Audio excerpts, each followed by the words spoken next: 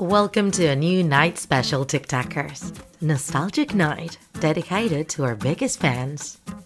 You have supported us in each of our projects. You have given us ideas and messages of affection. We feel very grateful because you allow us to dedicate ourselves to what we like the most, telling stories.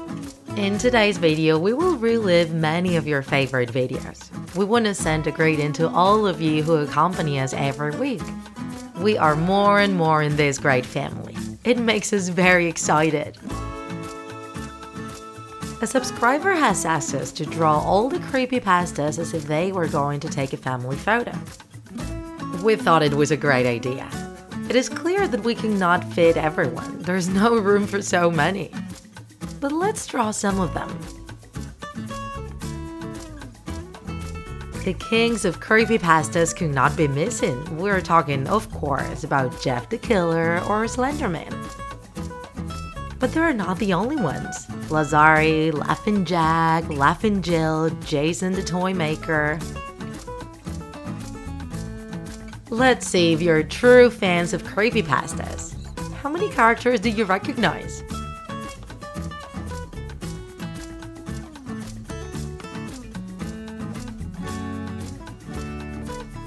Wow, our illustrator has finished this terrifying image. We love the result. And now, we won't make you wait any longer. Let the nostalgic night begin. It was a wonderful sunny day. A blonde girl named Lucy was playing with her two friends in her home's backyard. They wouldn't stop asking her about her birthday party, which would be celebrated pretty soon. She would boast proudly about how great it was all going to be. A lot of friends would come, the cake would be red velvet with 4 layers, and she would be using a beautiful blue dress. A car stopped at the entrance and Alex came out of it, Lucy's young personal steward, carrying her new dress. He looked at the girls with resentment. He hated his job. And he hated receiving orders from a spoiled child. Lucy rushed towards Alex, asking him to let her try out the new dress. With a forced smile, he said that her mother didn't allow it, but Lucy just kept on insisting. Completely fed up of it all, Alex decided to execute the plan he had been preparing for months. He walked Lucy to her room so she could try out the dress, while he waited outside. A while later, she came out and flaunted her new dress proudly. When she was about to go show it to her friends, Alice grabbed her by the arm and dragged her to the car, giving her no time to react. He threw her to the back seat and drove away from the house. Don't worry, you will love your new home. Terrified, Lucy didn't try to escape. She was afraid Alex would hurt her. They eventually arrived to a faraway crossroads where Alex met with an older man of about 40 years old, corpulent and with an unkempt appearance. Let me introduce you to Christopher Gray. From now on, you work for him. Enjoy your new life. Alex was left counting a wad of bills while Lucy cried in the back of Christopher's moving van. Once they arrived to the house of her new master, Lucy was put in charge of everything. She had to work day and night without rest, and her appearance started to deteriorate. Her skin turned pale, with bags under her eyes, covered in filth, and with her beautiful blue dress now wrecked. She did all she could to not anger Christopher. She cleaned and cooked diligently, while he only ate, drank, and slept. However, Lucy wouldn't stop thinking about how to escape from that place. She knew that the main door was always locked, and she needed time to search for the key. One day, she found Christopher's medications with pills that produce heavy sleepiness. She gradually put doses of the pills in Christopher's food until she found the perfect dose which would give her enough time to carry out her plan. Her birthday arrived and she couldn't stop thinking about how much she missed her family and friends. Thus, she decided that would be the day. After eating, Christopher fell asleep and she searched for the key all over the house. She checked all of the wardrobes, all of the drawers, but found nothing. However, she had a sudden idea. She went back to the living room where Christopher was sleeping and very carefully checked his pockets. She finally found a key, but it was smaller than the door's lock. She looked around and tried the key in one of the drawers in the living room chest. She opened it and found a bigger key inside and a photo album. It had a bunch of photos of young kids, all of them with a worried expression.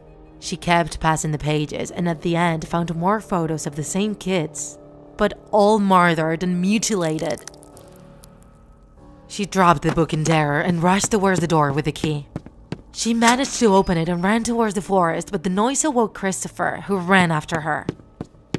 Almost out of breath, Lucy tripped and fell into a deep ditch.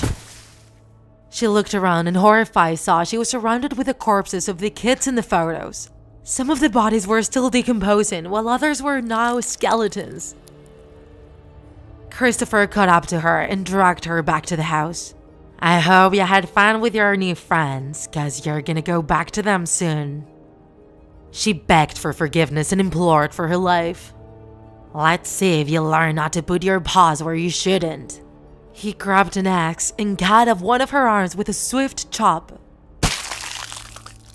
She screamed in pain, and to shut her up, he raised his axe once more and unloaded it right on her head, taking her life.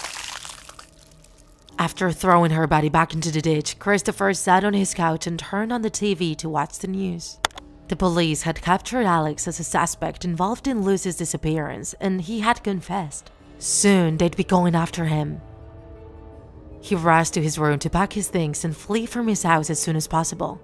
Once ready, as he was about to leave, he saw the photo album on the floor in front of the house.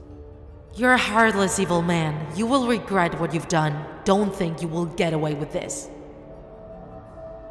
He heard laughter, and when he raised his head, he saw in front of him the spirits of the kids he murdered, with Lucy in front of them. Suddenly, a person's screech started to sound and his eyes started to bleed. He went out of the house screaming in pain and saw himself surrounded by many police patrols which had arrived to detain him. He dropped to their feet, imploring, "Make them shut up, please!" Weeks later, we see him imprisoned in a padded cell of a mental asylum and wearing a straitjacket. Out of nowhere, he started to hear laughter and everything started again. Lucy approached him with a naked skull for a face, eyes that popped out of her eye sockets, and sharp teeth. I told you that you wouldn't get away with this. The other kids grabbed him and she burst open his chest. She started ripping out his entrails while Christopher choked in his own blood. Can you hear them laughing? One day, the city awoke inundated with eye-catching and colorful posters announcing the arrival of the flamboyant Freak Circus, stopping there as part of their world tour. It would be there for one night only, so it created a real buzz around town. The news quickly spread by word of mouth, and many wanted to see the wonders of such a mysterious event. Strangely, the dusty circus tent was not installed anywhere inside the city, but in an open space in the middle of the dark and inhabited forest, at the outskirts. Probably to give the circus an even more mysterious aura, many people thought. Despite of this, or maybe because of this, hundreds of people went there and got in line at the entrance of the closed gate, impatiently waiting for the show to begin. Soon enough, a dirty and slouching employee dressed in overalls opened the gate and started to collect their money so they could get in. People did what they could to sit in the rusty seats distributed in stands around a dimly lit stage. This scene looked more like a crowded funeral than a circus show. Behind the curtains, a tall and imposing old man dressed in a dress coat observed with a malicious smile how people kept coming inside the tent. He was the master of ceremonies who patiently waited for the stand to fill up. Once the stands were full, he made a motion to his hunched helper and the show began. The master came out of the curtains, ecstatic and with a smile bright like his jacket. He welcomed the public with flamboyance and elegance. No more stunts, no punchlines. He took a bow and made way for the first act. From behind the curtains, the shy and fragile figure of a beautiful girl appeared, who started to sing a happy tune with a perfect voice. Her hair had a pale turquoise color, and she walked slightly, swaying to her sides because of her legs, which were not normal human legs, but goat legs. The contrast between the grace of her singing and her fair limbs was certainly grotesque. When she went back behind the curtains, the public didn't really know how to react. There was a bit of shy clapping here and there, but most people were simply shocked.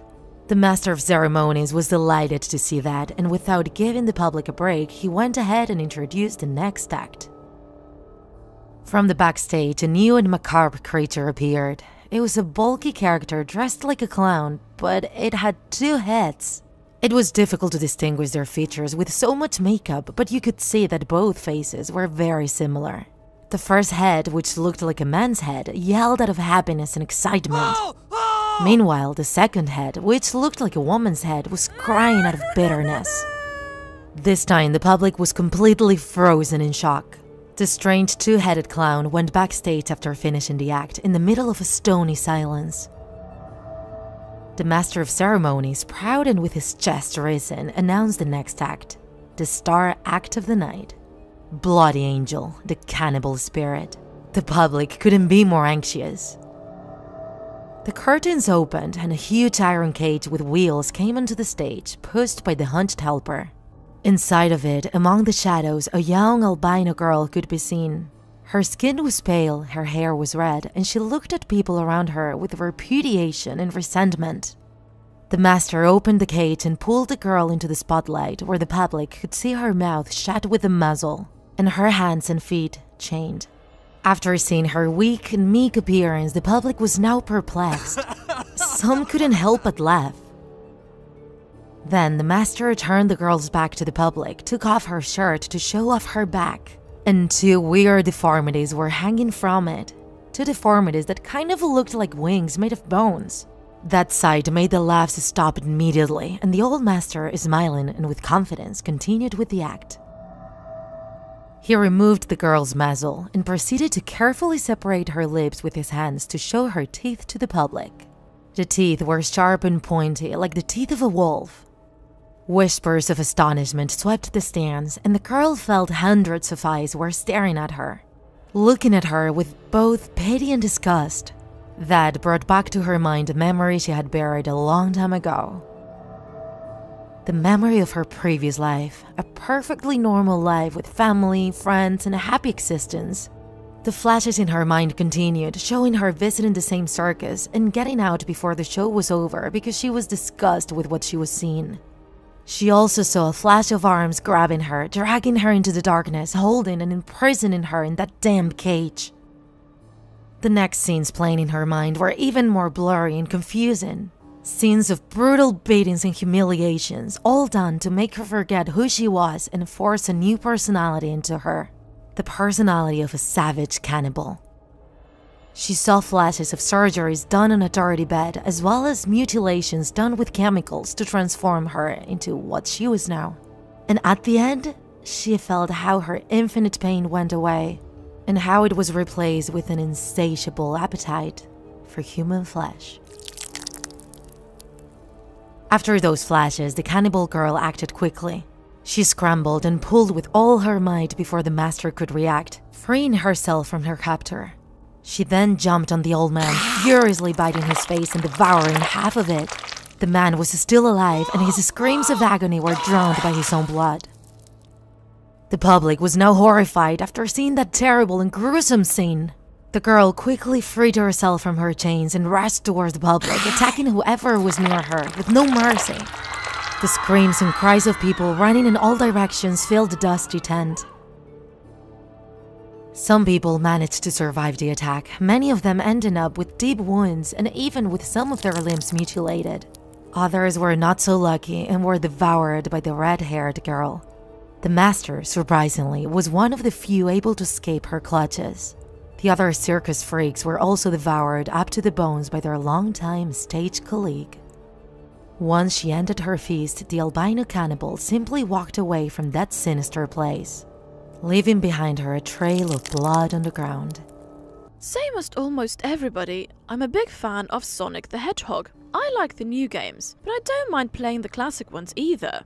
It all started a summer afternoon. I was playing in my room when I heard the mailman leave something in the mailbox. I stopped the game and went for the mail. There was only a CD box and a note. It was from my best friend Kyle. I hadn't heard from him for 2 weeks. The note looked like it was written in a hurry, and it said, "Here, I can't take it anymore. I have to get rid of it. I trust you can do this for me. I can't. He's after me. If you don't destroy this CD, he'll come after you as well. It's too late for me. Destroy the CD. Do it quickly. Don't even think about playing. That's what he wants you to do. Just get rid of it, please. Kyle. After reading the note, I didn't understand anything. Was Kyle playing with me? I looked at the box and the CD inside it. There was nothing weird. It just had written on it with a black marker the words Sonic.ixi. How could this hurt me? Truth is, I really felt like playing. I've told you already, I'm a big fan of Sonic. I went up to my room and installed the game. When the title appeared, I realized it was one of the first Sonic games. It all seemed normal until, for a fraction of a second, I saw something weird on the startup screen. The sky was getting darker, the title looked rusty and destroyed, the Sega's 1991 was replaced by a 666, and the water had turned red. The most horrifying thing was Sonic's eyes, black and bleeding, with two shiny red dots looking at me. His smile was also scary.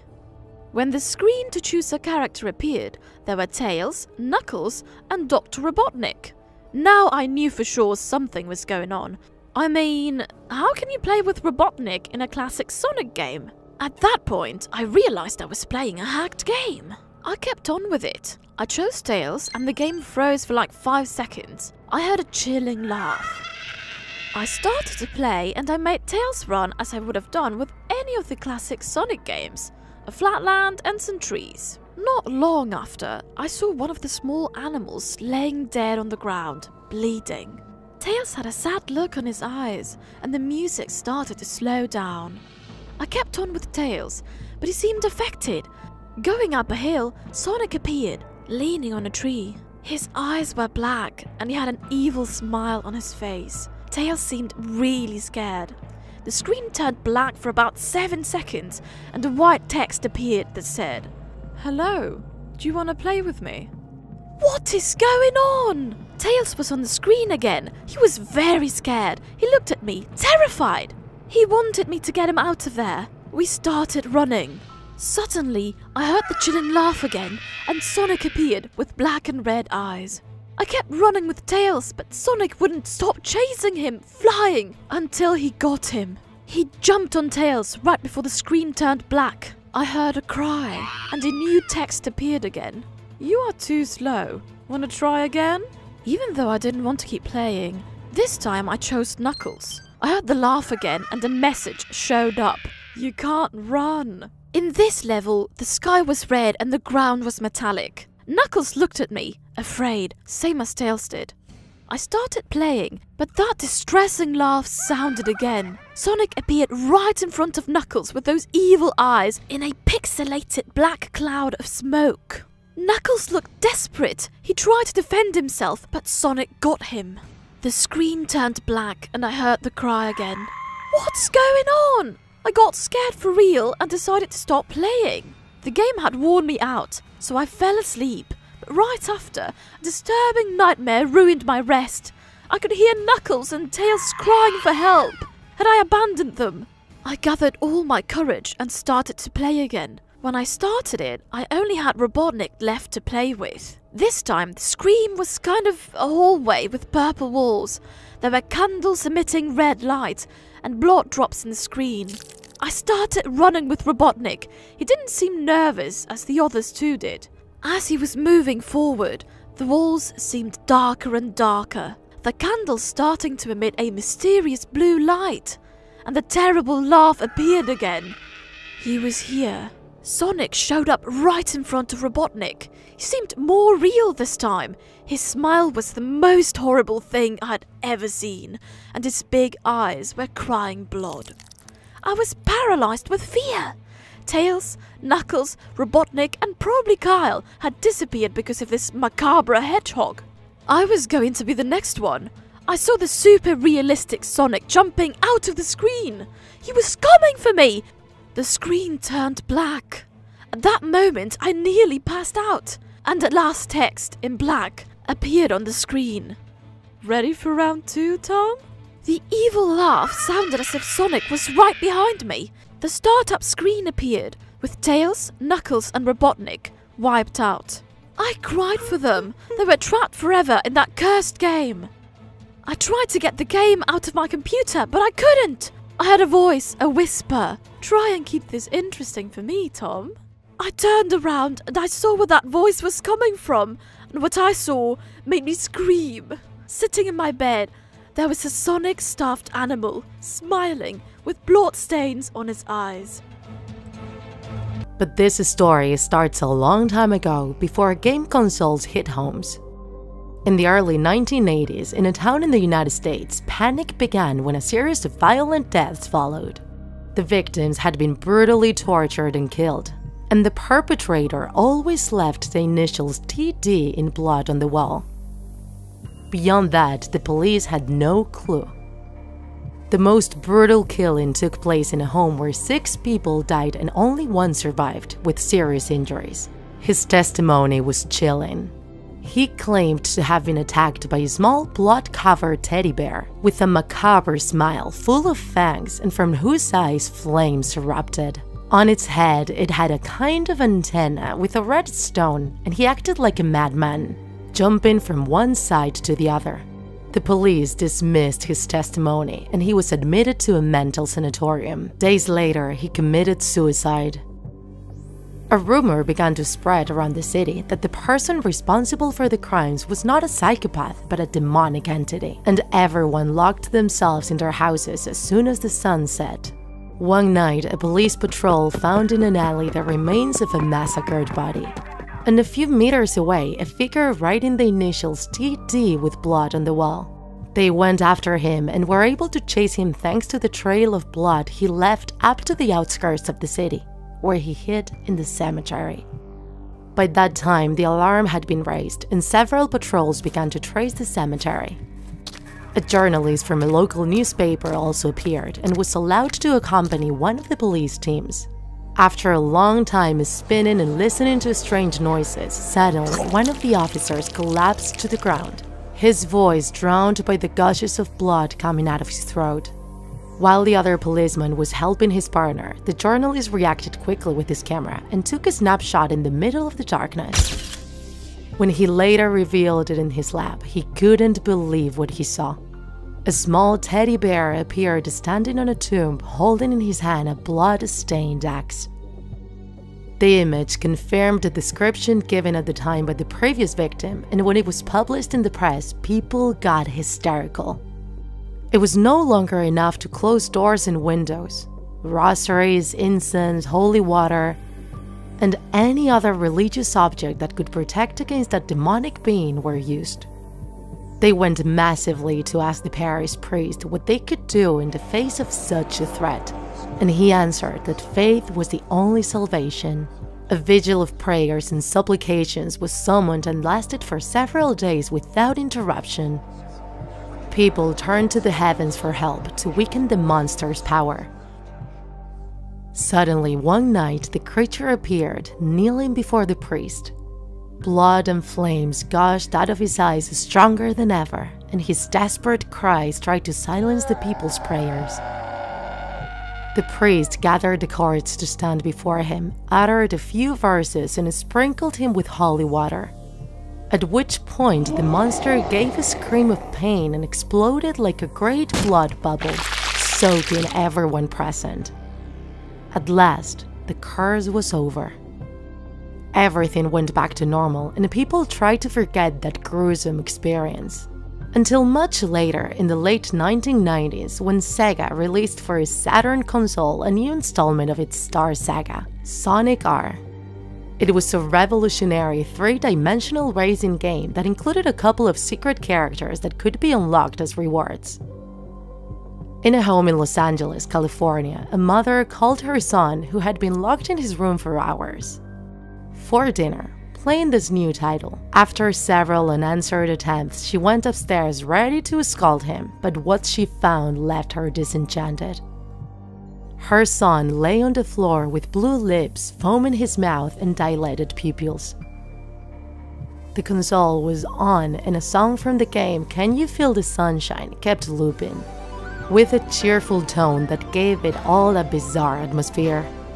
It was ruled that the boy had died of an epileptic seizure from playing for too many hours at a time, which was strange because he had no family history of this disease. After the funeral, the family gave away all his toys and belongings. The video console went to his best friend, who connected it at home and found that just before he died, the boy had unlocked a new character.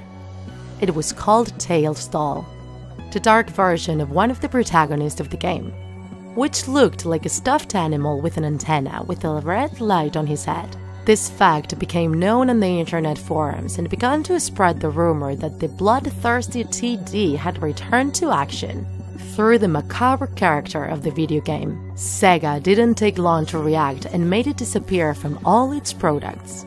But it was too late, and the nightmare became reality again.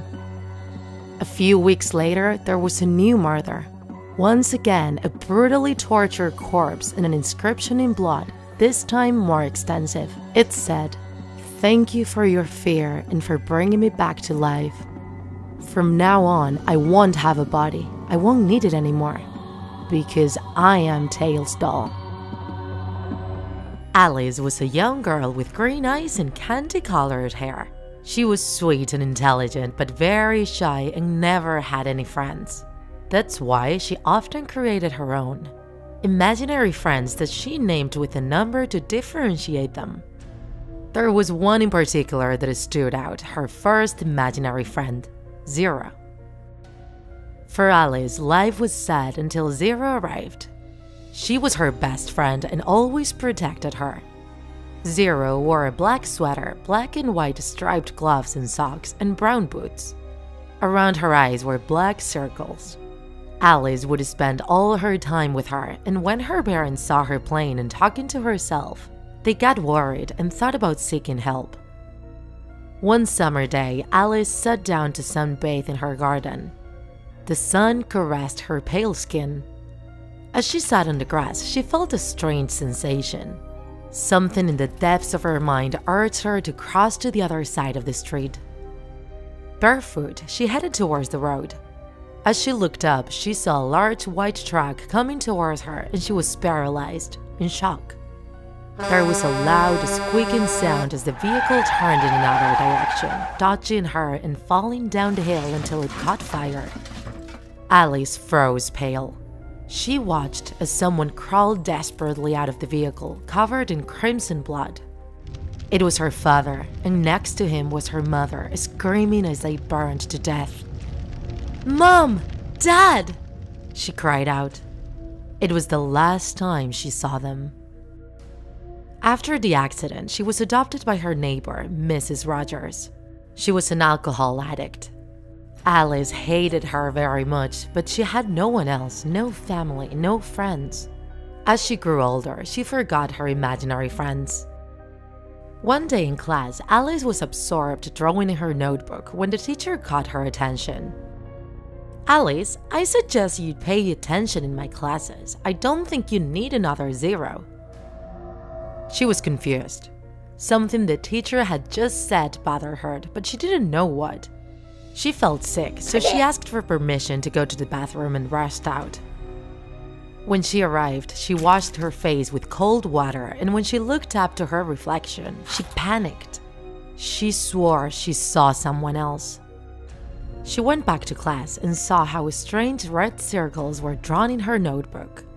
A chill ran through her body. As she left class, she found her only friend, Anne, who had short blonde hair and brown eyes. "Hello, Alice. Welcome to Wonderland," said Anne. "I'm not in the mood today, Anne," she replied seriously. "Come on, cheer up. You have me here for anything." When she arrived home, she went up to her room trying not to make any noise. As she passed through the living room, she held her breath. "Here you are, bloody girl," shouted Mrs. Rogers, grabbing her arm. Her breath stunk. Alice screamed. "What is this, huh?" she said, pushing her towards the kitchen where it was all full of beer cans and boxes of pre-cooked food. I'm sorry. I didn't have time to clean up. I was late for school." "I don't need excuses. Don't let it happen again or you'll regret it, I swear." She threw her on the floor and she hit her head with the floor tiles. Alice picked everything up containing her sadness, anger, and confusion. The next day, she took another route to school so no one would see her. She walked through the snowy forest in her black sweatshirt, covering the bruise on her face. Just as she got to school, something made her fall. She felt a group of boys laughing at her blood boiling with rage more and more intensely. She got up and pushed the boy. She threw him to the ground and started hitting his face non-stop. "Alice, stop!" she heard screaming. "What's wrong with you? We only want to help you." She looked up and saw everyone's horrified expression, including that of her friend Anne. She looked at her bloody knuckles and the boy's smashed face. "What have I done? I didn't mean to," she thought. Tears filled her eyes. She stood up and fled into the woods. When she got home, she blindfolded her wounds in the bathroom and saw her reflection in the mirror. "What did I just do? I didn't want to." "Oh no, of course not. It was me. I just wanted to protect you," answered the voice, using her own mouth. Alice stepped away, surprised. It was unbelievable, but her reflection had just spoken for her. Who are you?" she asked, stuttering. "I'm your best friend, remember?" Her head started spinning as she fell to the ground feebly. The voice was inside her head, repeating the same phrase over and over again. "I'm your best friend, your only friend, Zero." In the following weeks, the voices stopped.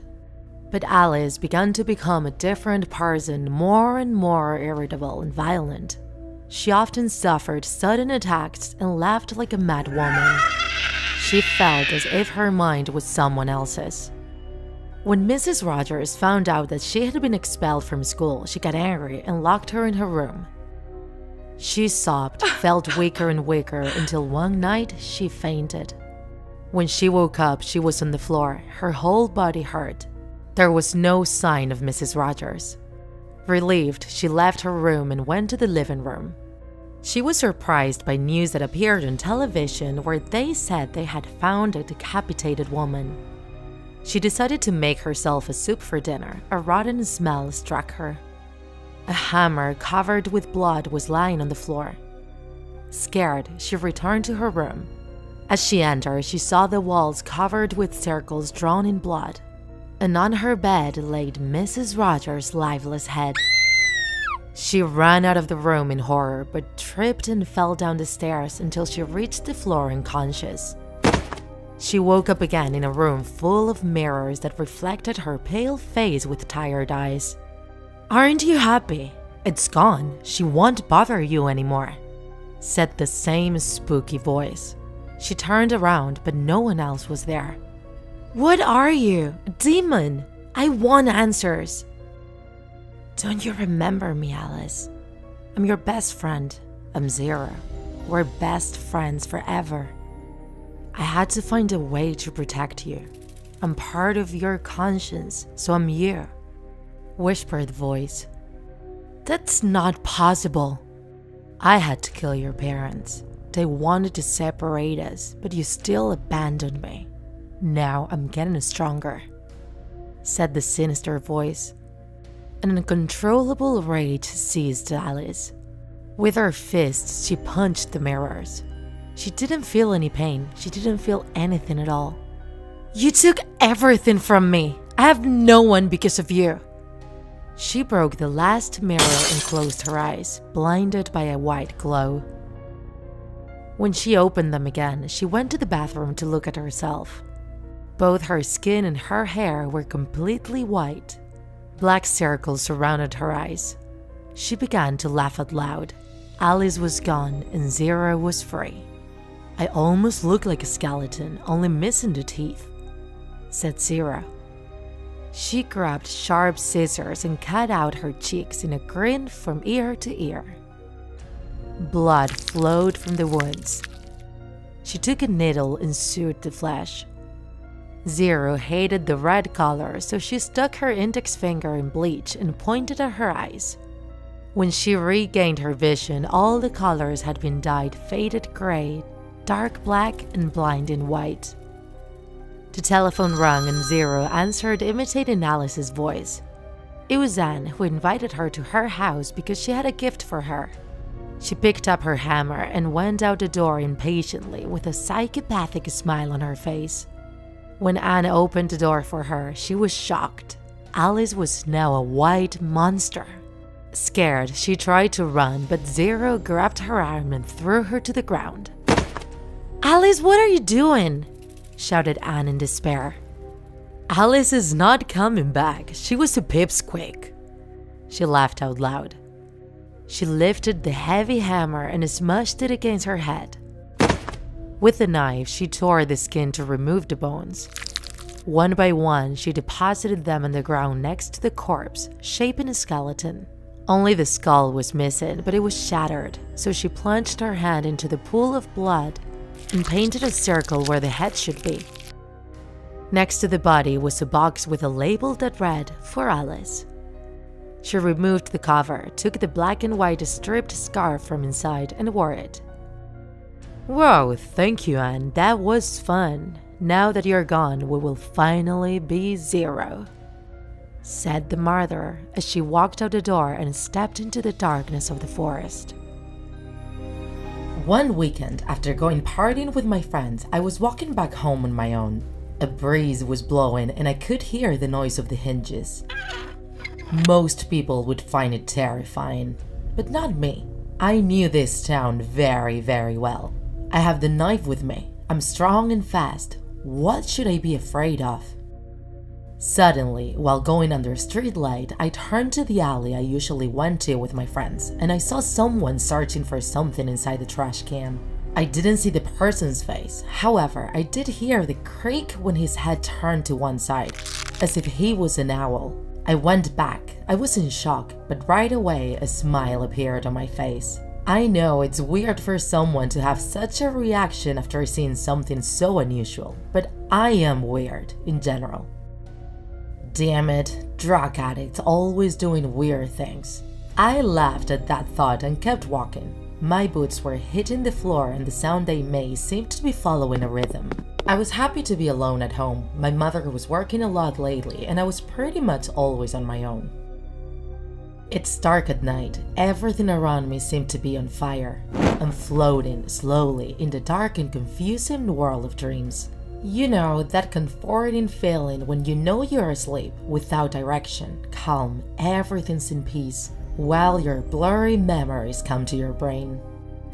Suddenly, I wake up. I realize my eyes are open. I get comfy in my bed. I blink a couple of times and my eyes get used to the darkness. I sit there for a while, wondering what has woken me up. I'm about to nestle between the soft sheets again, but right before I do, a strange sound calls my attention. It didn't sound very strong, so I assumed it was coming from the street. It was probably cats. Stupid animals. I hated it when cats woke me up. Annoyed, I laid on the bed, which bounced a little. The sound didn't stop and it synchronized with my head. Was it a crack on the wall? Was it real or was it just in my head? I sat up again, the sheets sliding between my arms. While one of my hands was laying on the bed, the other one was looking for the knife in my night table. My fingers felt the handle and grabbed it. Maybe I was exaggerating, but better safe than sorry. I grabbed the knife firmly, closer, as if it was downstairs. It sounded like steps. I could hear the sound slowly in my corridor. I had no doubt there was somebody in my house. I felt a tingling while my hair stood on end. My heart was beating like a gust of adrenaline through my body. It was frozen like a marble sculpture. I didn't even dare to breathe. I could feel each beat resounding in my body. If I made any noise, whatever was out there in the hallway could hear me. What should I do? Scream, ask for help, attack him, kill him, hide? Determined, I jumped off the bed. I saw the shadow of feet in front of my door. A crack of light invaded my room. However, there was a shade covering most of it.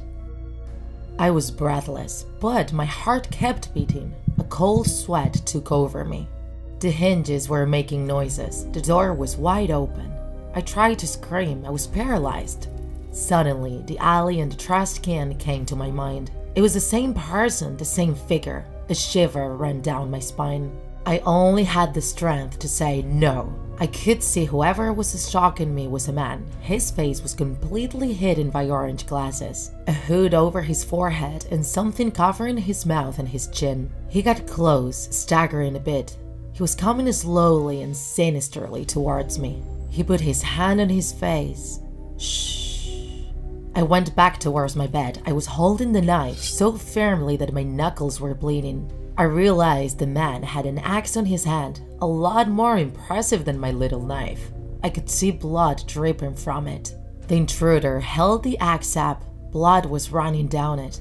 I couldn't move and I let my knife go little by little. It fell noisily on the ground. I stifled a cry and I heard a sound. Shh, he said again, while he kept walking towards me. I noticed his neck was at an inhuman angle. I heard the noise of his bones, his tendons, the sound of death. I couldn't escape, I couldn't move. I was waiting for it. My heart was beating faster and faster. Everything was getting blurrier. I felt I was gonna pass out. His body was moving weirdly. He took another step closer. His neck looked like it was cracking. That mysterious noise again. That sounded familiar now. Shh, he said once again. He was only a step away from me. He raised his axe. I was gonna die. His axe got closer to me, slowly. I could feel it touching my stomach. In that moment, I felt a hand on my shoulder, lifting me a bit, enough to feel the blade cutting my abdomen. Agony was all around me. My body was rigid, fear, shock. I couldn't see the night stars anymore. My vision turned black and white. My world spinned around. The last thing I saw was a pair of shoes with silver point and the puddle of blood reaching the shoes of the intruder. And then, my world turned black and numb. It was a sunny summer day. My 5-year-old son James was playing in the backyard. James had always been a quiet boy with a wild imagination. But he was a bit of a lonely soul. He never had many friends.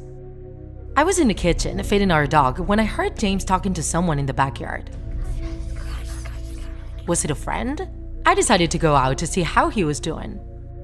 When I reached the backyard, I was a little confused. James was the only person there. Was he talking to himself? I swear I heard another voice. At that moment, I called him. He came in and sat at the kitchen table. I made him a turkey sandwich and he began to eat it silently. "Who were you talking to before?" I asked. James looked up for a moment. "I was playing with my new friend," he said, smiling. I served him some milk and kept asking, "Does your friend have a name? Why don't you ask him if he wants to come eat with us?" James looked at me for a moment before answering. "His name is Laughing Jack." "Oh, really? That's a strange name. And what does your friend look like?" "He's a clown. He has long hair and a big nose, long arms and big pants, with striped socks, and he's always smiling." At that moment, I realized that my son was talking about an imaginary friend. I assumed that it was normal for boys his age to have imaginary friends, especially if there were not many real ones to play with. I didn't give it much thought. It must be a phase. The rest of the day went by as usual. It was night and I put James to bed. I tucked him in, kissed him goodnight, and made sure to turn on his lamp before closing the door. I was very tired. It was hard to be a single mother. I went to bed and I had a horrible nightmare. It was all dark. I was in a kind of weird abandoned street fair running like crazy. I was very scared. The whole place looked horrible, black and white. There were stuffed animals hanging on ropes in the booths with sickly smiles sewn on their faces. I felt as if hundreds of eyes were looking at me, even though there was no one in sight. Suddenly, I began to hear the music of the children's song, "Pop Goes the Whistle." I was hypnotized. I followed the tune to the circus tent, almost in a trance. It was completely black. The only light came from a projector that shone in the center of the big tent. While walking towards the light, I found myself singing the song, unable to stop myself. All around the cobbler's bench, the monkey chased the weasel. The monkey thought it was all in fun. Pop goes the weasel. The lights came on suddenly, leaving me almost blind. All I could see was a small dark silhouette coming towards me. Then another appeared, and another, and another. There were dozens of them. I couldn't move, I was frozen. The silhouettes were children. But they were horribly disfigured and mutilated. Some had cuts all over their bodies, others had burns, and others had their limbs mutilated, even the eyes. The children caught me and scratched me, dragged me to the ground and tore my insides.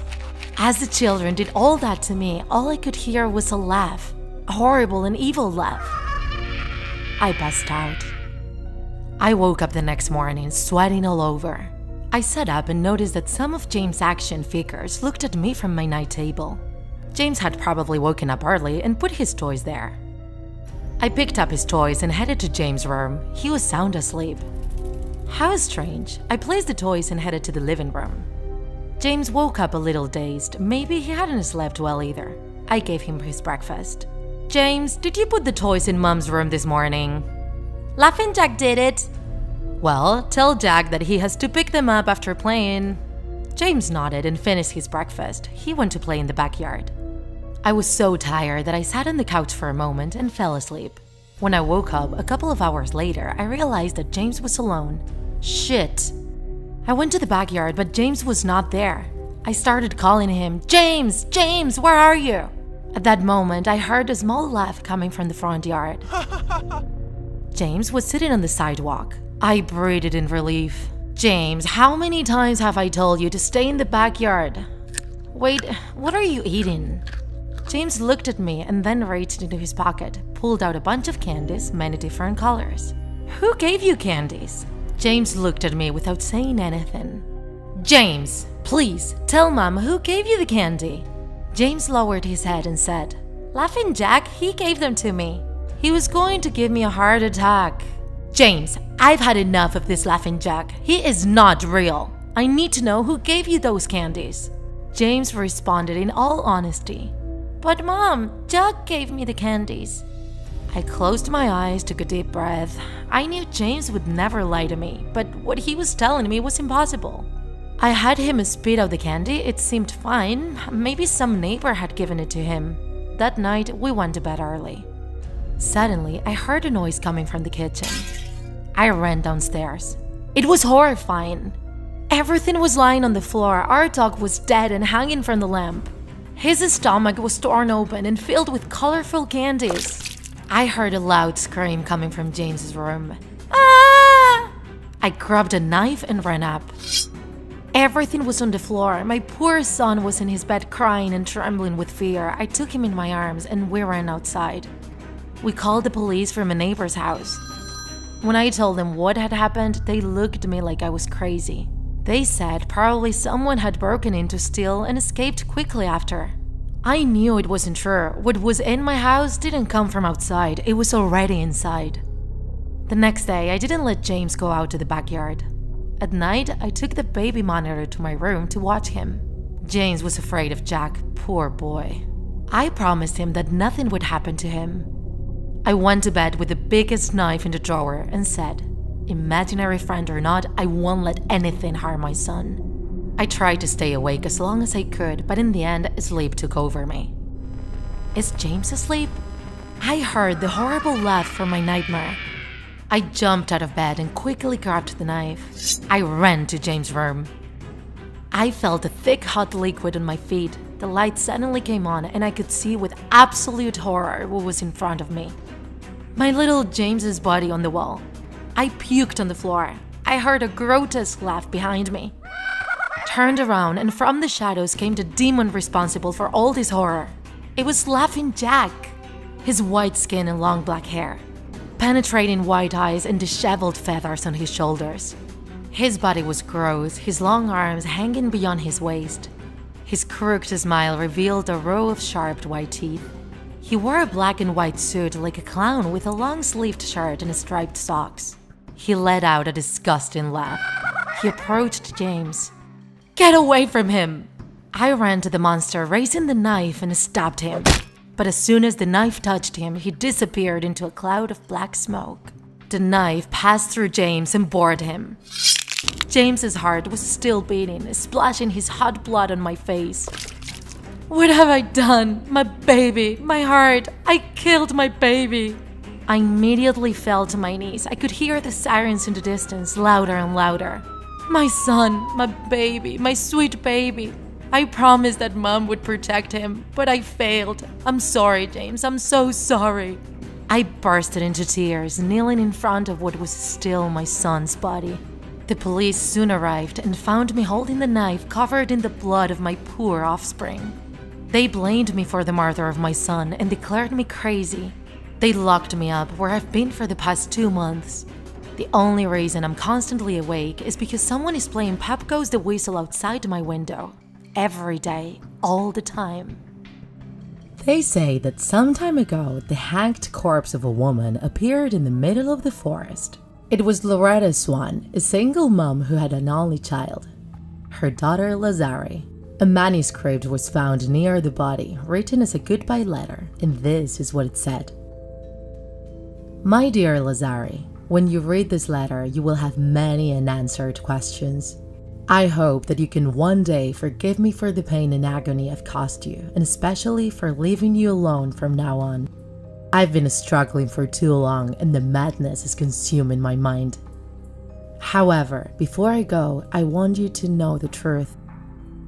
You know, I've always been very devout and religious, dedicated to fulfilling the will of God. My faith has always been unshakable, even when I discovered I was sterile and could never have children. Even then, I simply went on, determined to find love in a righteous and good man. One day, I was in the library checking some books, looking for quotes for a sermon, and I had the feeling someone was watching me. That was the first time I saw him. He was the most handsome man I've ever seen, with a shining and attractive gaze. We smiled at each other until I finally approached him, and we introduced ourselves to each other. His name was Evan Harrison. Shortly after, we started going out, and I opened my heart to him almost by accident. It was inevitable, as there was something very captivating about him, something unreal and divine. I trusted him with my life and my secrets, although he never wanted to talk about himself. He knew I was sterile, but even then he convinced me to try having the child I so much desired. And somehow we did it. I got pregnant and I started to think he was some kind of divine being. And that's how I gave birth to you, Lazare, and you had the same divine and captivating aura your father had. However, little by little, everything turned dark and evil. Evan suddenly disappeared, abandoning me without explanation. And despite that, you and me kept going forward. You grew up happily by my side, and every day I loved you more. Everything changed the day of your 4th birthday. Your captivating aura transformed into something evil. Your eyes no longer reflected innocence. Instead, they reflected a red glimmer, like the fires of hell. I started doing research and reading religious books, looking for an explanation of what was happening.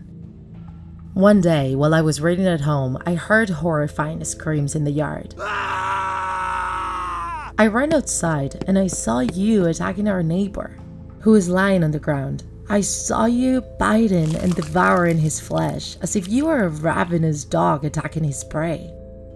Even your body had mutated, as you now had claws, hooves, pointed teeth, and a strange opening in your chest, like a second mouth. When I called you, you went back to your normal form and ran to hug me with tears in your eyes. I couldn't allow anyone to find out about this. I couldn't allow anyone to snatch my Lazare away from me. Thus, I got rid of the corpse and chained you up in the basement. I spent many sleepless nights researching what was happening until I finally found an answer. Zalgo. Your father is a demon, and I gave myself to him in order to create you. And the worst part is that now you're transforming into a dark being, losing your heart in the process. That's why I locked myself in the basement with you and did whatever I could to expel that evil within you. All the rituals and suffering I made you go through were for you to become the same sweet girl you used to be. But I was hurting you too much with those exorcisms, and I was hurting myself too. I even tried to look for Zalgo and summon it, but it never answered my call. Damn him 1,000 times for destroying my life and my daughter's life. Now it wants to capture you and use you through me, but I will not allow him to do it. So please, listen to me, Lazari. Run away as far as you can, be always alert, and do not trust anyone. I love you and will always love you. The little 8-year-old Lazari, while hugging her teddy bear, was observing the corpse of her mother hanging from a tree. Lazari was now alone and had nowhere to go. She started to wander through the forest until she bumped into a strange figure.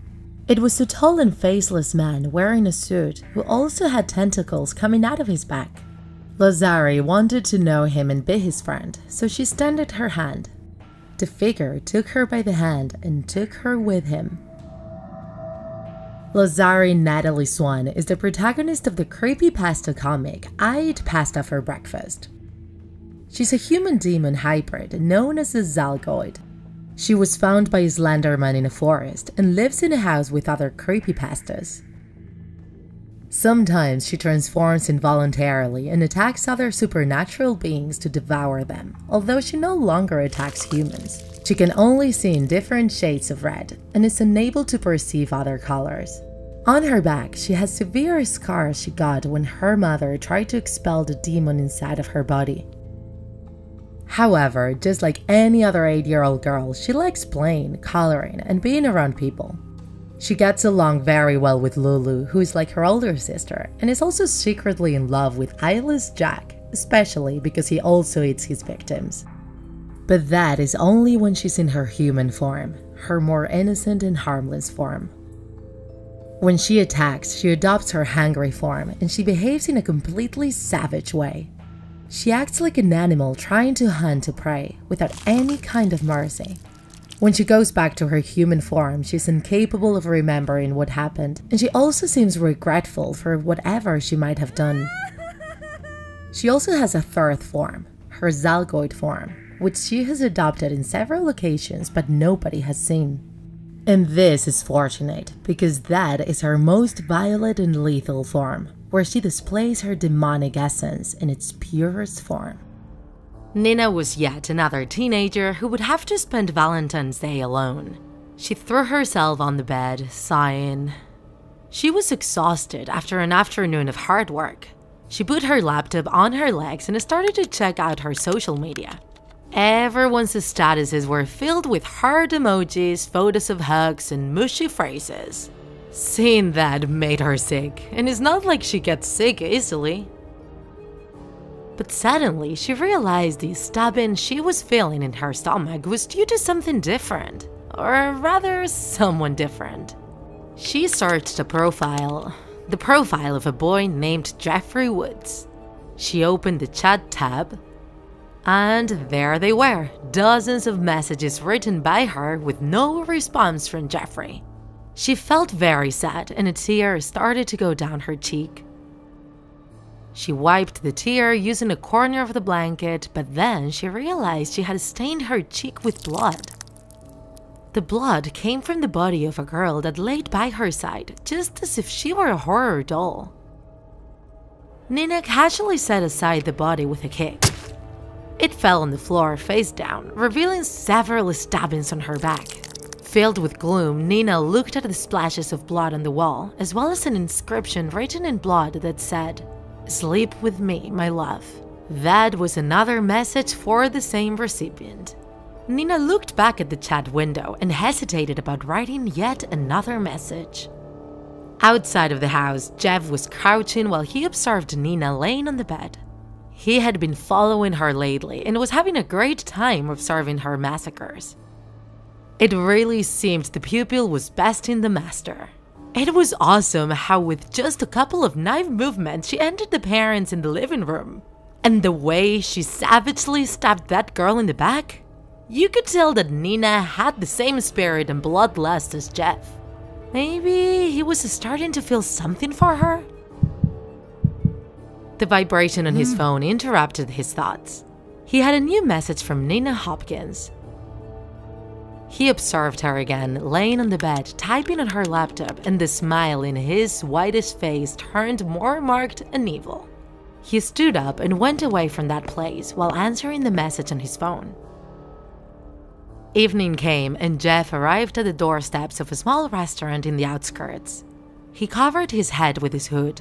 He looked at the entrance. It was filled with pompous decorations with hearts and cupids everywhere, with a sign that said, "Today, a special Valentine's Day dinner." That made him feel sick, as he strongly held a knife he had hidden under his hoodie. His lust for killing increased, and he put his eye on a woman in the side alley. It was most likely one of the employees taking out the trash. He was about to rush towards her, but managed to contain himself. There would be enough time for that later. But for now, he was waiting for someone else. In the alley, Eve threw some trash bags into the trash container while dreading the several work hours she still had before her. That was the date she hated the most in the entire year. The hypocrisy, the unnecessary spending, the ridiculousness of it all. And all for people to go back to arguing and yelling at each other the next day, showing their true selves. Moreover, her boss required her to wear that embarrassing pink uniform, smile at all times, and congratulate the customers. When she came back into the restaurant, for a moment she reveled the idea of grabbing one of the knives in the kitchen and venting off all of her frustration by becoming the author of the biggest Valentine's Day massacre in history. But that was just dark humor, she told herself. She would never do something like that. When she was heading back to the kitchen, she saw a couple of young people come into the restaurant, a couple of creepy and weird teenagers. As soon as Jeff and Nina went in, a waiter stopped them and asked them if they had a reservation. Jeff said, "Of course, here it is." And with a swift movement, Jeff sliced the throat of the waiter, stopping him from uttering another word. We can sit whatever we want. Thank you. Here, have a tip," said Jeff as he proceeded to stab the waiter in the gut, finally ending his suffering. Jeff and Nina gave a quick glance to the half a dozen tables occupied with couples who were having a romantic dinner. Jeff told Nina, "What do you think, my love? You go for the ones on the right and I go for the ones on the left?" Nina responded, I'd rather go for the ones on the left because that's the side where the heart is." And thus, with knives in hand, Jeff and Nina quickly pounced over their victims. The first couples died practically without realizing what was going on. The next ones were unable to react, paralyzed in fear due to such a macabre show. The last couples had a small chance to escape, but Jeff and Nina quickly cut them off, making it impossible for them to run away. Jeff's and Nina's synchronization as a couple of killers was truly lethal. When they had finally killed all of the couples, a deadly silence filled the place. The two of them looked at each other's eyes and she decided to get closer and kiss him. But Jeff stopped her in the last moment. "Honey, wait! We're not done yet." Nina nodded, trying to hide her embarrassment. Then the two killers split up to finish the job. Jeff went towards the kitchen and Nina went to the toilets. When Nina got into the women's toilet, she saw how all of the stalls were empty except for one. She remained very still, attentively listening in silence, until she heard someone gasping. She rushed towards the occupied stall, opening the door with a kick, and found a female cook curled inside and paralyzed in terror. In a very sly way, Nina said, "Oh, I'm sorry, I didn't know it was occupied." In the kitchen, Jeff looked around carefully, but didn't see anybody. He turned away to leave the kitchen, but all of a sudden, Eve came out of her hiding place under a cabinet. And armed with a kitchen knife, rushed towards Jeff and stabbed him in the shoulder.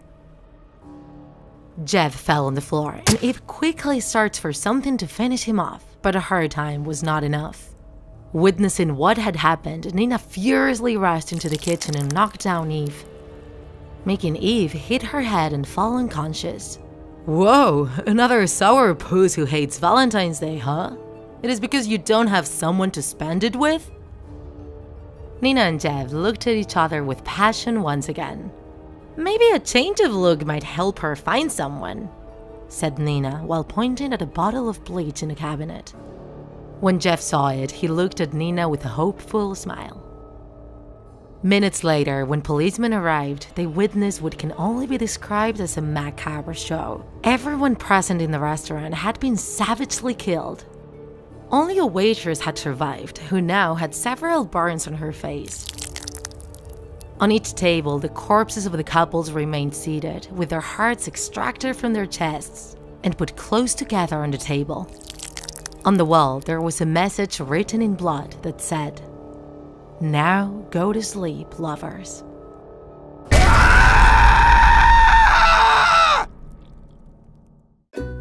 If you enjoyed this video, don't forget to like it. And if you want to see more Draw My Life videos, subscribe to our channel. See you in the next episode!